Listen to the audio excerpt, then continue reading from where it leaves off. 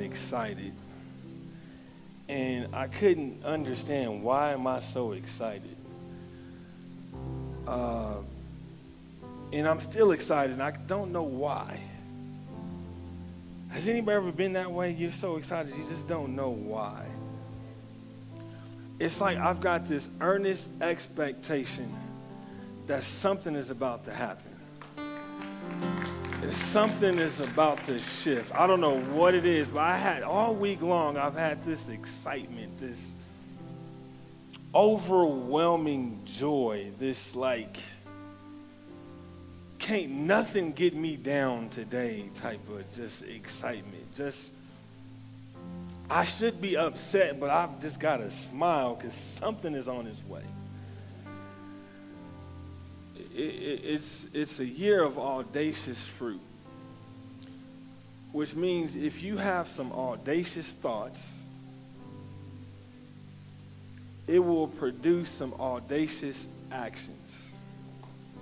And those audacious actions will produce, get this, some audacious fruit. Phone calls are going to be happening this week. Oh, no. See, I posted that. Didn't I post that earlier I just said not to turn around. But didn't I post that earlier in the week about phone calls? And I got a phone call yesterday. Wasn't even expecting a phone call yesterday about something. It's just phone calls. Just going to keep coming. Just unexpected phone calls. Somebody that was hating on you is going to call and apologize this week. Come on, I missed it. I missed it on that one. My bad. You were right. Your boss is going to call you this week and say, you know what? You deserve that promotion. Your professor's going to call you and say, you know what? I apologize for giving you that bad mark. I'm going to give you one extra point just because I'm saying just have an expectation this week. Just have an expectation that something's going to shift on your behalf. Have an expectation that yeses and amens are yours, that the promises of God. Does anybody have an expectation? And don't expect nothing bad this week. Don't expect something not good to happen. Expect good things. The Bible says, oh, good God almighty, Lord. The Bible says, surely goodness and mercy shall follow me all the days of my life. If I'm alive, goodness and you know what? I'm going to call you Nam. I'm going to call you Nam and just go preach it. Surely goodness and mercy shall follow me. That word shall is an old school word. In the new school it says will. And then in the new school it says it better happen. Surely goodness and mercy, you better follow me. Sometimes you need to turn back around. You're too far back. Get closer. Surely goodness and mercy. Goodness. Can I tell you something? The word great is not found in the Hebrew Bible. It's not in their language. Good is the best you can have. There's nothing better than good. So when he says goodness, there is nothing better. You've maxed out. It's like 100% on a score, on a grade, on a test. That's the best you can get, 100%, right? Goodness and even if I mess up, mercy will follow me. All I got to do is serve him. Come on. Serve him. I want more goodness and more mercy. That's why we're going to be talking about more next week. Say it, more. How do you feel when you say more?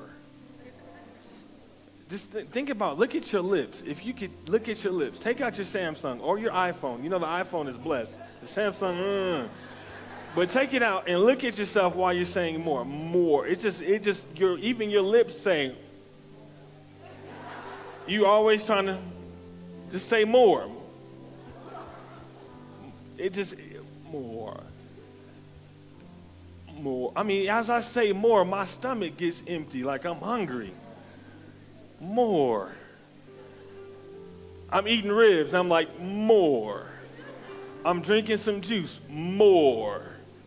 I look at my bank account. More. I look at my car. More. I look at my kids. More wisdom. You got to be careful. You got to be careful. You got to be careful. More wisdom. Make sure that comes in. Wisdom cuts out that more a little bit. You know what I'm saying? Wisdom is like more. We want more. We're expecting more. In the fight, I want more to come through so that I can overcome. More, more, more, more, more. See, y'all have no idea. Eye has not seen nor ear. You ain't even seen my notes yet for more. I'm going to give you a secret because I know y'all nosy people. That's why y'all are on social media, because and some of y'all on social media, you don't never like nothing, but you seen everything everybody else is doing. Don't ever comment. You can't stand the people always say, oh, yeah, I've been seeing what you're doing. Well, could you say good job on there or something? The first message we're going to talk about next week is called the audacity of bigger. Y'all don't even worry. Just spend the rest of the week trying to figure out the audacity of bigger. The audacity. Turn to your neighbor and say the audacity of bigger. Whew, that's a powerful thing right there. The audacity of bigger. The audacity of bigger. Doesn't that make you upset when you say you have the audacity? You said audacity of bigger. Amen. High five your neighbor. Take a seat. We're going to get in this word real quick.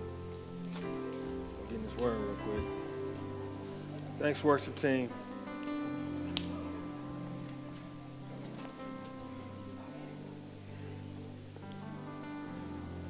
More.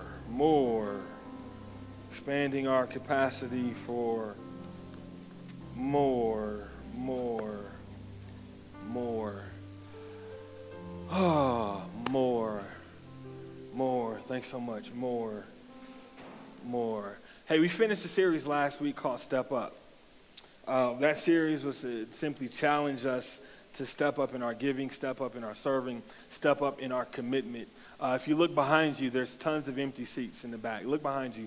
There are tons of empty seats back there waiting for more people to sit in those seats. Let's fill this sanctuary next week. Amen. Let's fill this sanctuary next week. I want to give you a guarantee. I guarantee you, if you come to every week of the series more and you apply the principles that you learned in the series, I guarantee you will see some increases in your life. Notice I didn't say if you show up, increase is going to happen. I said if you show up and apply the principles that you've learned, I guarantee you will see some increase in your life. Today, I just want to have a message to simply challenge you in doing more, challenging you in inviting that one person to church next week and the following week and the following week. Can we all just be a committee of one and invite one person? Say one person. Can we all invite one person next week? And not only invite that one person, but bring that one person. There's a difference between inviting and bringing. Inviting means, hey, can you come to church? Bringing means, I'm showing up to your door. Hey, wake up. Okay? And bring them to church. Has anybody ever had that one meal that just kind of changed your life? You ever had that one meal that you ate it, and I mean, before you could even finish, you were just talking about it? You ever had that one meal when the plate showed up, you took a picture of it? Just so you can show everybody what you're eating. And then the people who saw the meal were like, ooh, girl, where is that from? Ooh, man, where you eating that? Like, where's my invite, right? And when you ate that one meal, did you ever like scarf that one meal down and it just like disappeared and you wanted more? Am I the only one that's had that one meal, that one meal that just was like, woo? I mean, before you can even finish, you were texting people, you have got to come to this restaurant because this meal right here is amazing. That one meal. Has anybody ever had that one vacation? That one vacation that you were like, this vacation can never end. You ever had that one vacation where you were like, can it keep going? There's one vacation where has anybody ever had that one vacation where you got into the ocean and you didn't want to leave the ocean? You ever had that one vacation where you had your toes in the sand and you were doing this and you took a picture? I remember the first time, the first and the only time yet that I've been to Paris, France. And we were in Paris, and I mean, we were having desserts and madeleines and brioche bread and croissants and what else? Baguettes and I mean, the food was just in 7-Up virgin mojitos and just it was. And before the trip was over, I was like, I got to come back here. I'm already working. When can I come back to Paris? Because I got to come back here, and I got to come back without the kids.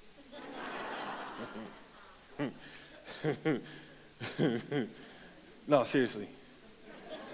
Because we had the kids. Why am I still texting while I'm doing that? Like, what does that mean?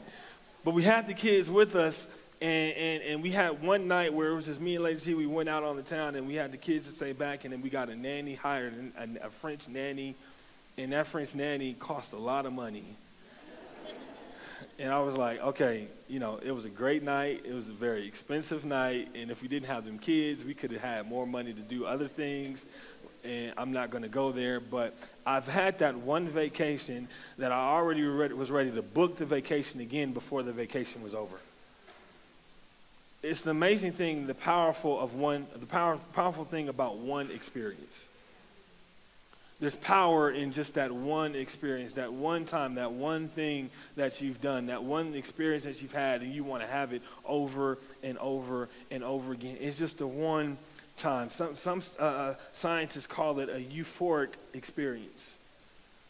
And typically when you have a euphoric experience, you want to go back and do it again, and you want to experience the same way as the first time, but it's only that one time when you really experience before. And so we want to talk about this concept of one, because we're starting this series next week called More, and this is maybe our one shot, our one opportunity to bring that one unsaved friend, that one unchurched friend, so they can experience God like never before. This is maybe our one shot to bring them to experience Corey, our one shot to maybe help them to say, hey, look, you can expand your capacity, you can do more, you can accomplish more. God has more for you. They may be saying that it's some tough economic times, but I'm choosing not to participate. They may say that it's a recession, but for me, there is no recession. Why? Because the God I serve is the God of more than enough. This is one opportunity for us to tell people, hey, do not lose hope. Hey, guess what? I know you let your dreams die. I know you let your dreams fall apart, but guess what? God can bring them back to life again. Don't lose hope. God is still in the blessing business. God is still in control. The concept of one. Go to Luke chapter 5. Luke chapter 5. This message is going to be a great message. And the church says, I've got about 16 pages to read to you. It's going to take me about 2.5 hours.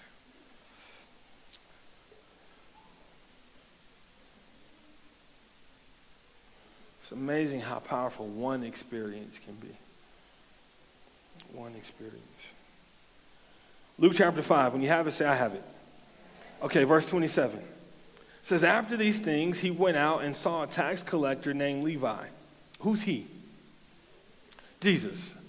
So Jesus is the he in the context of the scripture, right? So after these things, he, or Jesus, went out and saw a tax collector named Levi sitting at the tax office. And he said to him, "Follow me." So he left all, rose up, and followed him. Then Levi gave him a great feast, some translations say a dinner party or a great party, in his own house. And there were a great number of tax collectors and others, or sinners, who sat down with them. And their scribes and the Pharisees complained against his disciples, saying, "Why do you eat and drink with tax collectors and sinners?" Jesus answered, or Jesus snapped back, or Jesus clapped back, or Jesus responded with a little swag and said to them, "Those who are well have no need of a physician, but those who are sick, I have not come to call the righteous, but sinners to." It's an amazing thing. Jesus is saying, it makes no sense for you to be a doctor.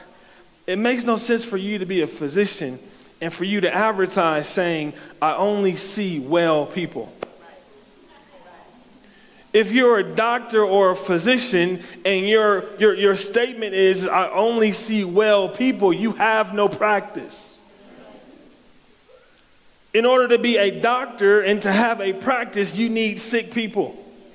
If no one's sick, then there's no need for you to be a doctor. It's like saying, "I'm a lawyer, I'm an attorney, but I'm not practicing law because I don't want to help anybody with law." It's like saying, "I'm a professor, but I don't teach."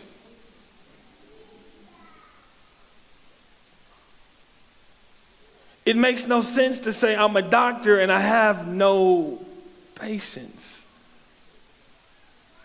I only see well people." Jesus is saying, the purpose of my life is to reach out to the sick people. Why? Because the sick people are telling me that they need a doctor or a physician. And so as we're looking at this story, we're going to see about 4 concepts through this story. And they're not all in the same order, but there's some amazing concepts we're going to see in this story. Is that Jesus is not concerned with hanging out with the Christian folk. Jesus is concerned with hanging out with those who don't know Christ. And it's an interesting thing that as he's walking, he's observing, he sees a man in a tax office, talks to the man, says, "Follow me," and something must have happened because that man decided to give up everything and follow Christ. And not only that, but he was willing to reach out, call all his friends. Come on. All his buddies. And say, "Hey guys, I'm throwing a party, you're invited." It's an interesting thing to know that Jesus was willing to talk to someone that no one else was willing to talk to. Because as you study Hebrew culture, you find out that a tax collector wouldn't even be taught the principles of Judaism. They had no right to learn about Judaism. They weren't taught the scriptures. They weren't taught about the prophets. Why? Because you're a tax collector. Your very profession canceled you from learning anything about God. That's a crazy thing to know, that your profession, the thing that you chose to do, knocked you out of being able to come to church. Knocked you out of being able to serve God. And as I'm reading the verses and I'm reading the passage, I'm looking at it, I'm saying, okay, wait a minute. The scribes and the Pharisees are having a problem with Jesus hanging out with all of these sinners. But my question is, how are you so close to be able to see it? It's always the religious ones that got something to say because they're usually at the door wishing they could be in there. Or they're inside and they're masking themselves. Oh, come on, y'all. Don't help me preach this thing today. Let me help preach. But Jesus had one conversation, one connection, and changed someone's life forever. Here we go. Number 1, One connection. One connection. If you want to reach others, you've got to become intentional about your connections. Jesus was intentional about his connections. You can't be so consumed with life, so consumed with what's going on that you can't reach out to someone else. That you don't take the opportunity to say, you know what, let me pray for you. Don't take that. You take the opportunity to say, you know what, how can I help? Sometimes we can be so consumed with life that we forget about others. And the church says, sometimes we can be so consumed with things that we forget what we're supposed to be doing in the first place. Write this down. Every conversation matters.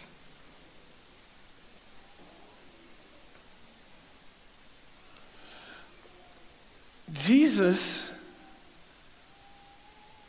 didn't play it safe, and he didn't hang out. He didn't kick it where it was safe. Come on. If we want to reach the unchurched aren't going to be in church.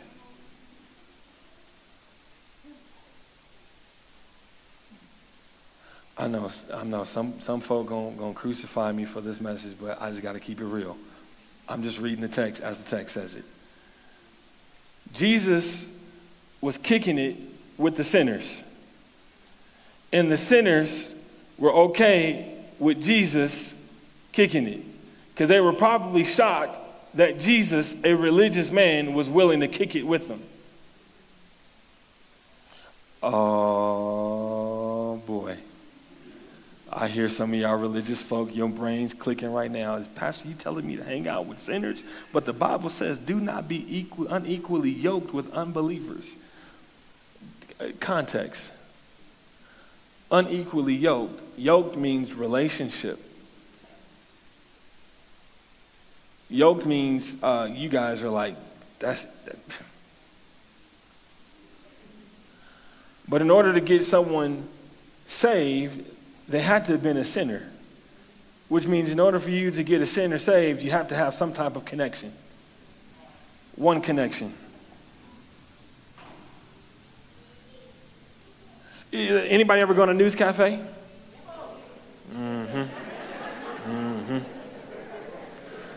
News Cafe has a bar. News Cafe has a bar. Here we go. Is there anything written in our bylaws on how I can get dismissed as pastor based off of what I said? What harm is it to take your grape tizer and to go sit at the bar and minister to someone? Oftentimes we choose not to do it because we're concerned if someone from church sees me at the bar, they're going to say something about me. But here Jesus is sitting in the room full of sinners, and the Sadducees and Pharisees and the scribes are outside judging him, but he's making life change. So I don't care about your judgment. Keep your judgment, because Tupac said only God can judge me. I agree with that statement, that only God can judge me. So hold your judgment while I go do the work of the kingdom. So you can keep your judgment, because your judgment does nothing for the kingdom. It just does something for your ego. Hold your judgment while I go make some damage for the kingdom. As a believer, we've got to go make damage for the kingdom. If we're not making damage for the kingdom, then what are we doing? Oh, I can see some of y'all now looking at you, the way you're looking at me right now. Pastor, I don't agree. Well, read the Bible. Where was Jesus? He wasn't at church. Why? Because wherever he goes, he can create church. Well, Pastor, I might get corrupted. Well, if you get corrupted, then that means you're not growing like you're supposed to. Just located you. If you can't go talk to a sinner, you just been located. Why? Because you still got some of them old habits. Uh-oh. Just one connection. He connected with Matthew. Matthew made some connections for Jesus. If you read it in the book of Mark, the same story, you'll find out that he kicked it with the sinners, and after they had to kick it, they all followed him.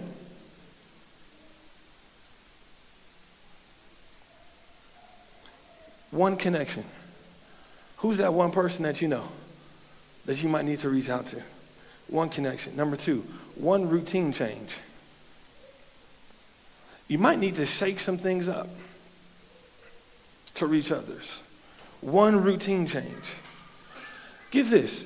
Jesus was on his way out of the town.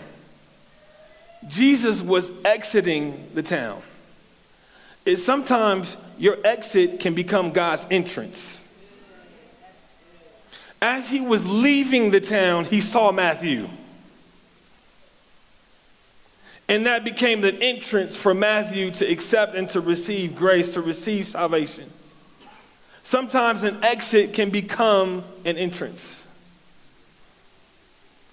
I don't know how many times I've ever left a mall, or I've left a restaurant, or I've left a place, and as I was exiting, I ran into someone. And the amazing thing, when I run into people that haven't been to church in a while, their first thing is, I'm coming back, I'll be at church. I didn't even say nothing to you. I didn't even... But sometimes your very presence can cause a person to, I need to make a change.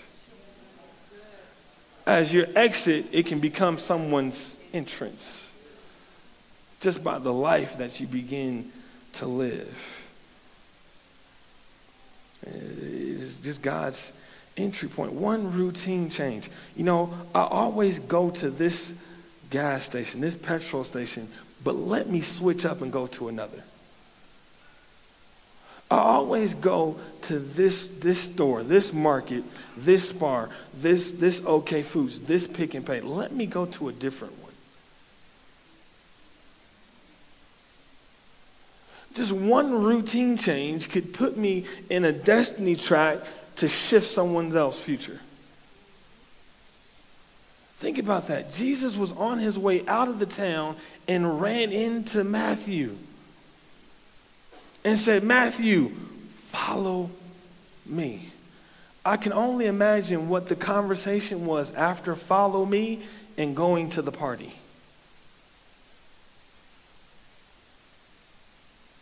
I can only imagine the text messages that were going out. Matthew was sending, hey, I'm throwing a party at my house. You know I know how to throw parties. And, hey, Jesus, could you come to this party as my guest? It wasn't like he sent out, a club flyer and had Jesus on the flyer.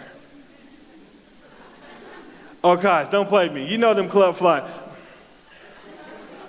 You know when they have them parties and they have certain people who are hosting the parties who was trying to get more people to come, and they got free bottle service, and they got... Y'all trying to play me like you don't see that stuff. I didn't say that you go to it, but maybe you see it. It wasn't like Matthew took Jesus' profile pic and put it on the thing. Hey, at this party today, it's Jesus. Just one routine change. Jesus could have been like, you know what, I'm trying to leave this town. I don't have time to stop. I don't have time to talk to Matthew. I see him there. He probably needs me, but I don't have time because I'm leaving. No, he stopped, took the time to change someone's life, change that person's life, got invited to the party and says, you know what, I'm going to make time and come to the party.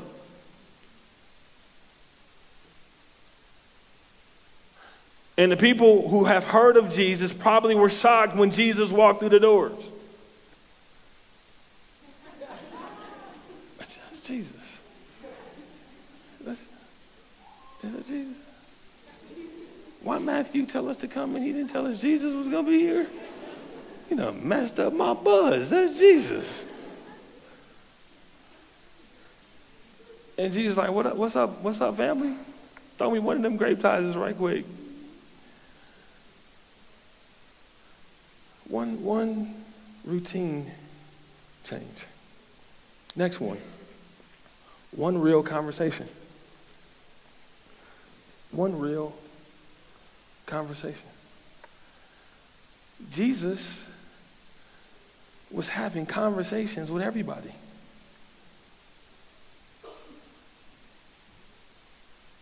He was just sitting back, just having conversations, a real conversation. Hey, how's things going? Oh, it's a little rough. You need salvation. You need to be saved from something.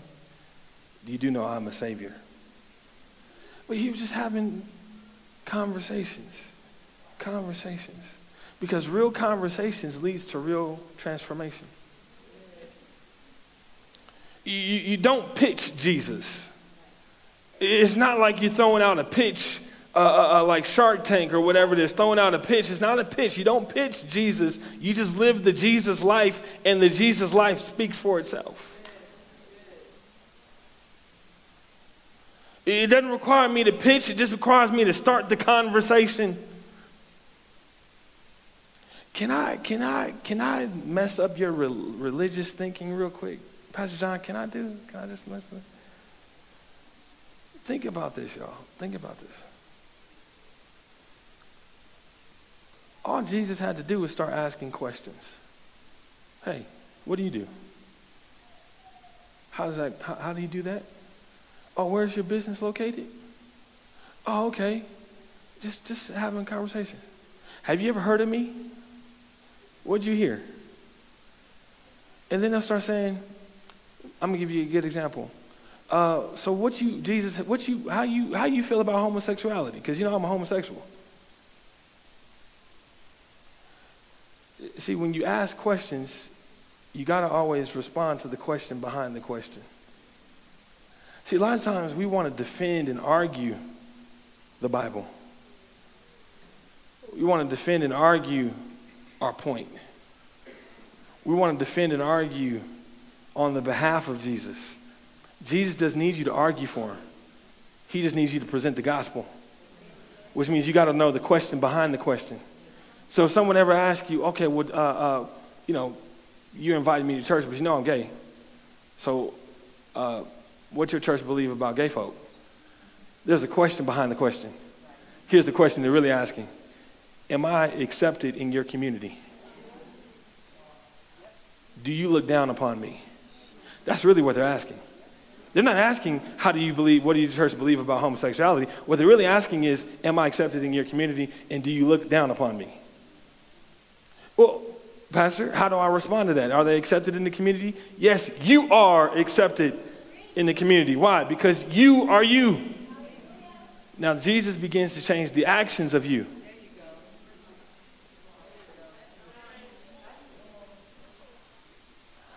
Put your rocks down, man. Don't be throwing stuff at me. You are you. I'm not asking you I'm asking you to come. The physical body of who you are. Come. See, you got to make sure that you're not trying to answer the question to begin the argument. There's a question behind the question. They're asking, will you accept me? I will accept you. I might not agree with your lifestyle choices, but I accept you. Why? Because I used to drink. I used to smoke.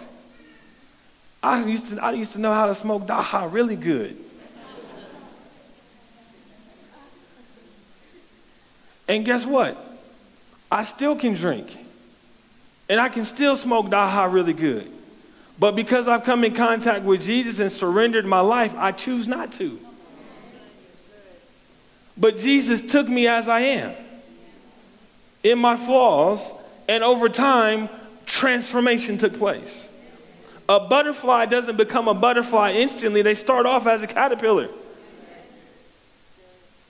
And then they go into a cocoon state, and then they have this metamorphosis as a beautiful butterfly. But you don't start off beautiful, you start off ugly. And it's in your ugliness that Jesus says yes. And it's in your ugliness that Jesus begins to transform you into something beautiful. The key is can you come to Jesus in your ugliness and allow him to change you? Well, how is he going to change me? Just surrender your life and you'll see. So there's always a question behind the question. Did that help you? Oh, well, do you allow people who drink to come to your church? Basically, are you going to judge me because I'm a drunkard? Are you going to throw shade on me because No, you. I want you. I just want you. God just wants you. One real conversation. Last one. One party.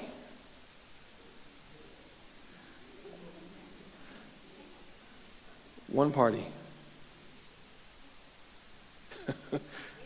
You know what I mean when I say one party. Not political party. Okay, someone just gave me a sign. I was like, let me correct that before. And I'm not saying that there's something wrong with, okay, one party, like, you give me?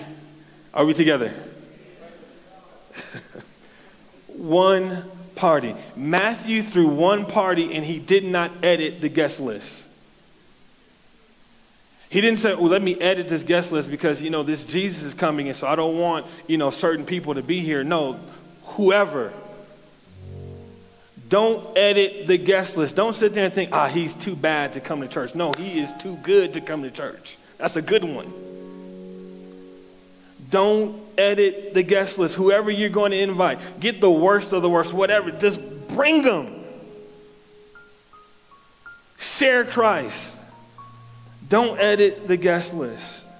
Jesus embraced their environment. He didn't come in and say, put up all the alcohol, stop the smoking, stop doing this, stop doing that. He just came in and embraced the environment and became who he was around them, and they decided to follow him. Why? Because he didn't come in with the judgment.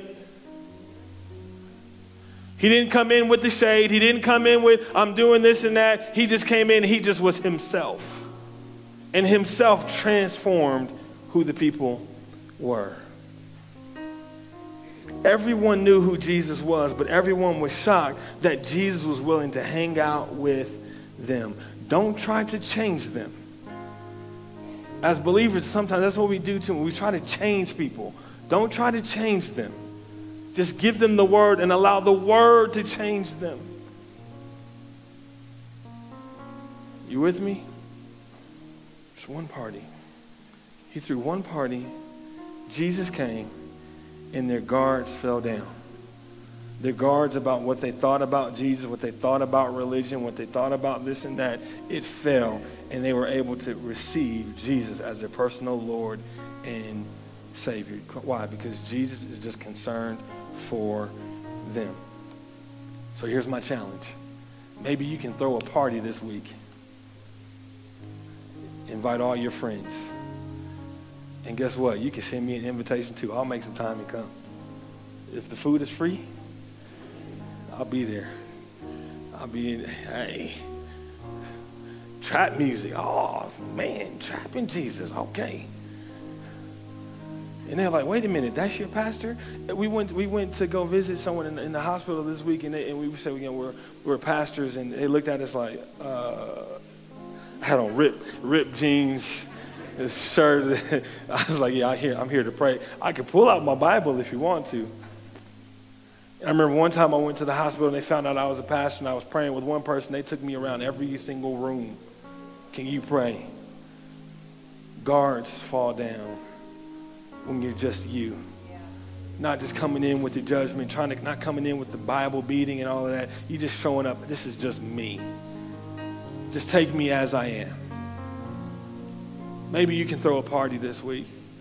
All the people you want to invite, you can throw a party. Bring me over there. I can come just hang out with y'all. But this your pastor? He's cool. He didn't judge me. No. But I know somebody that can help you be even better than you are now. I know somebody that can get you a little bit more. The thing you're searching for, I know somebody that can help you find it. The thing you've been looking for, I know somebody that can turn that rock over to bring you to it. That thing you've been struggling with, I know somebody that can end the struggle. The struggle will no longer be real. I know somebody. Here we go. Nobodies become somebodies when Jesus gets an invite. Nobodies become somebodies when Jesus gets an invite. Every person that was in that party, I guarantee you, no priest, no chief priest knew their name. They're sinners. They're tax collectors. We don't know them. We don't care about them. But the moment Jesus walked into that room, every single nobody became a somebody because Jesus made time to get to know them. Jesus made time to get to reach them. Nobodies become somebodies when Jesus gets an invite. So maybe it's one message. Hey, will you come to church with me? Maybe it's one phone call. Hey, will you come to church with me? Maybe it's one SMS, one WhatsApp, one profile pic change, one Instagram pic change, one Instagram pic post. One post could change someone's life. Maybe you've never posted about church before, and that one post intrigues someone, and they're willing to come. That one profile, that one invite could change someone's life. That one big ask could be the difference that lasts forever. One opportunity, one shot, one routine change, one connection, one party, one thing. Can you do one thing this week? Maybe two things, three things. It's the difference between someone coming to church, someone experiencing more, and someone sitting back at home. One.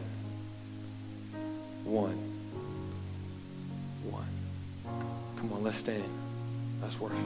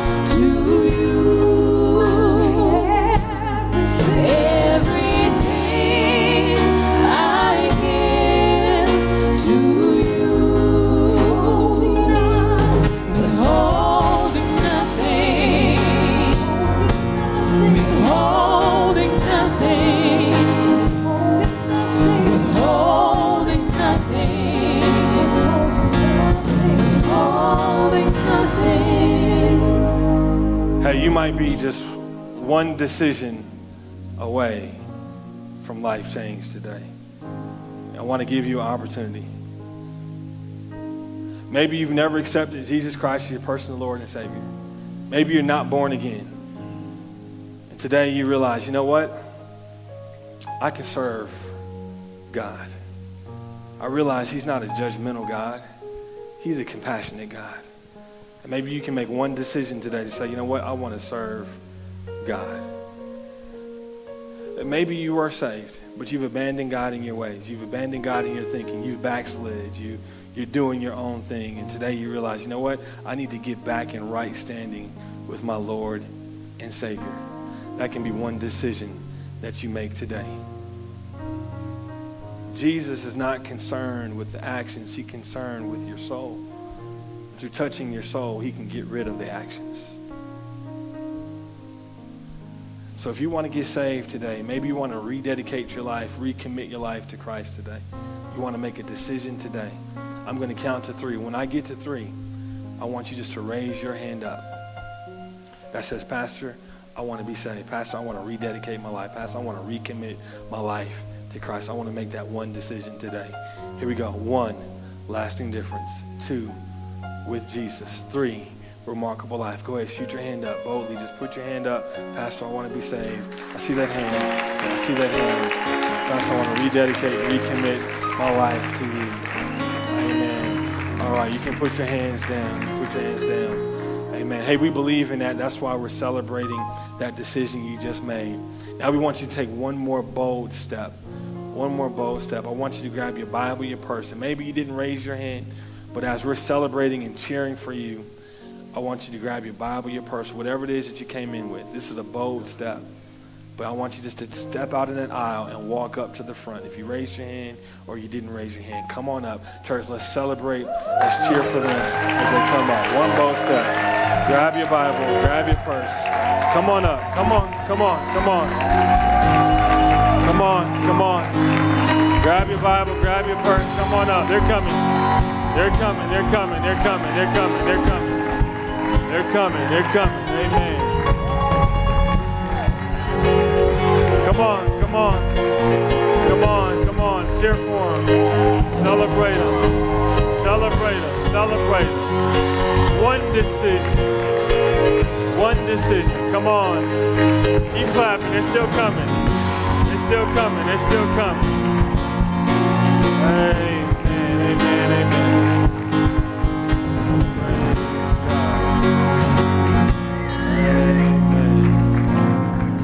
Hey, y'all, this is what it's all about. This is what it's all about.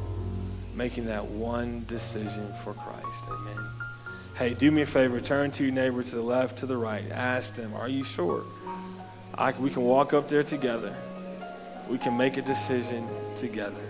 Amen. If they say yes, just walk them up here. Just walk them up here. Walk them up. Just walk them up. Amen. Good stuff. Good stuff. Good stuff.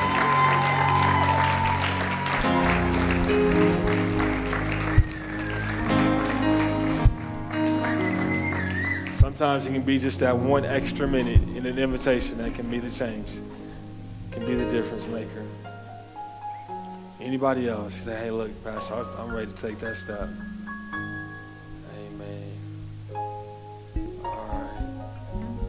No worries. But you all that came up to the front, I want you just to lift one hand up because that's where your help comes from above. I'm going to lead you in a prayer, and I want you to say this prayer out loud.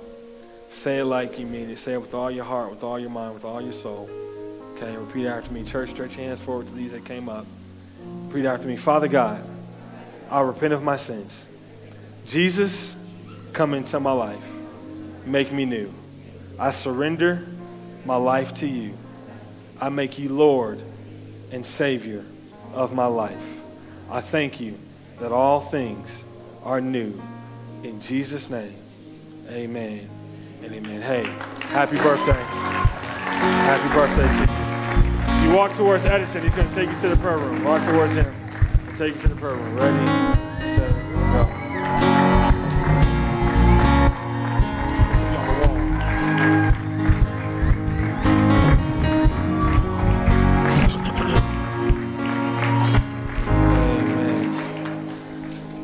Were you blessed today?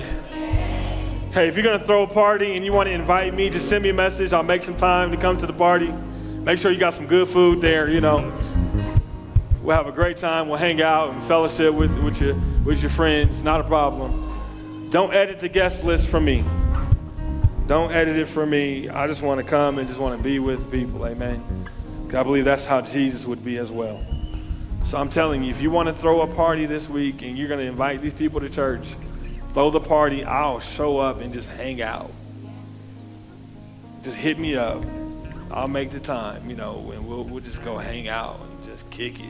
Just don't edit the guest list. Bring them. Well, Pastor, aren't you going to be afraid if someone photographs you? I don't care what they're going to say. Even if I do something good, they got something to say. If I do something bad, they got something to say.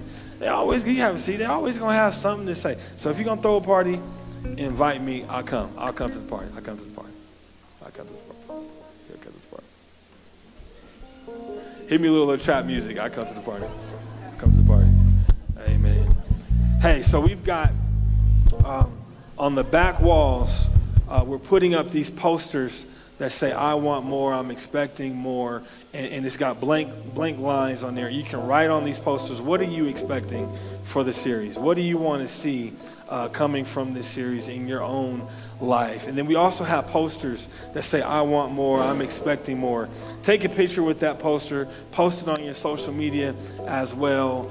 You can sign up to register to help volunteer for the Black Panther outreach that we're doing on Saturday. Are you bringing somebody with you? We're going to bring in more chairs. Bring them. It's more. We want more. Come on, hit it. Come on.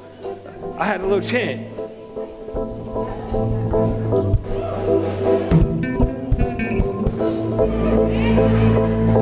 I want more. I want more. This song. I want more. Ooh, I want more. I want more. I'm coming to more. I'm coming to more. I'm getting more. I'm getting more. I'm getting more. I'm getting more. Stop. Stop. Ooh. Aye. Okay. So you already know if I'm coming to the party, it's gonna be lit. I'm gonna be up in the hay.